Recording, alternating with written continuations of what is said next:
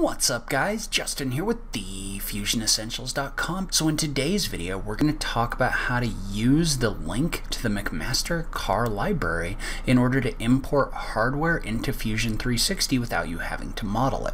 So let's go ahead and just jump into it. So one of the great things about Fusion 360 is how good it is for creating mechanical items. Well, one of the things that you may run into is there may be a lot of different mechanical items that you want to use in order to model things out, but you don't necessarily want to model all of the hardware. Well, one of the really cool things about this is there's actually access to a whole library of a ton of different hardware items built into Fusion 360. So you can find it under the Insert option, under the Insert McMaster Carr component.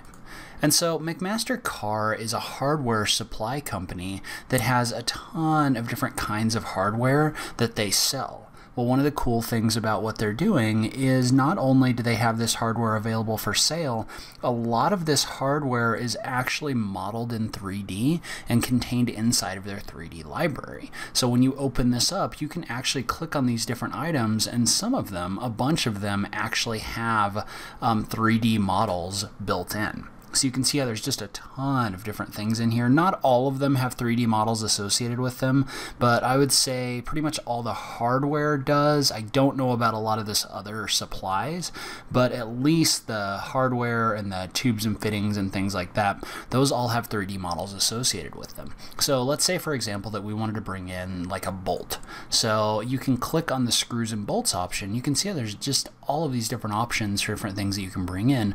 Well, in this situation, let's say we wanted to bring in a hex head screw. So you can click through and there are multiple different options for different kinds of screws, and these are real world screws, so things you can actually buy in real life. So let's say, for example, that we were to click on this steel hex head screws, and then there's options for fully or partially threaded, and then when you do this, what this does is this sorts this down below by what you've selected, and there's options on the left hand side to further sort this.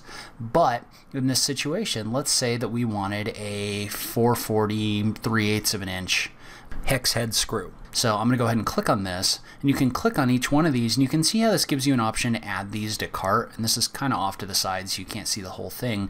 But if they're for all of these items, there's also an option here to click on product detail. Well, if you click on product detail, that's going to bring you in here and that's going to tell you a ton about this item. But then down at the bottom, for those that have it, there's also options to bring in 3D models of these items. So you can bring in an actual 3D model of this hex head screw, for example.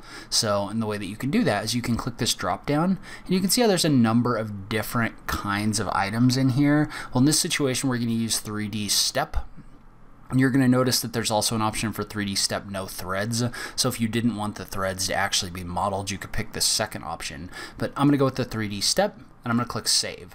And what that's going to do is that's going to bring this in to your 3D model. And so now, if we take a look at this, if we zoom in, this actually has an appropriately modeled and appropriately sized hex head screw inside of Fusion 360. And now you can take this and you can place it wherever you wanted to. So if you wanted to align it with like the holes in this object or something like that, you could do that. So you can actually bring in real world hardware sized in an accurate way that you can then build on top of. And you can see that I've downloaded some other things over here. So there's just a ton of different things in here. There's pipe fittings, and there's different pulleys, and there's eye bolts. Just a lot of stuff is contained inside of this library. I mean, you could probably do a whole channel on just building stuff out of the hardware that's actually contained inside this library. And the really cool thing about this is all accurately modeled to a real world size. So like, for example, there's this track fitting in here. It's accurately modeled, so we could actually model out something and create like production drawings from it if we wanted to, or something that's just really accurate and really realistic. So as far as I can tell, access to all of these is completely free, and you can download as many of these as you want. So I would say go in and play around with it, because I think this is a really great feature. I'm really excited to see what we can do with it. So that's where I'm going to end this video. video, leave a comment below and let me know what you thought. Was this helpful to you? Are you doing anything with this library? I just love having that conversation with you guys. If you like this video, please remember to click that like button down below. If you're new around here, remember to click that subscribe button for new Fusion 360 content every week. As always, thank you so much for taking the time to watch this. I really appreciate it, and I will catch you in the next video. Thanks, guys.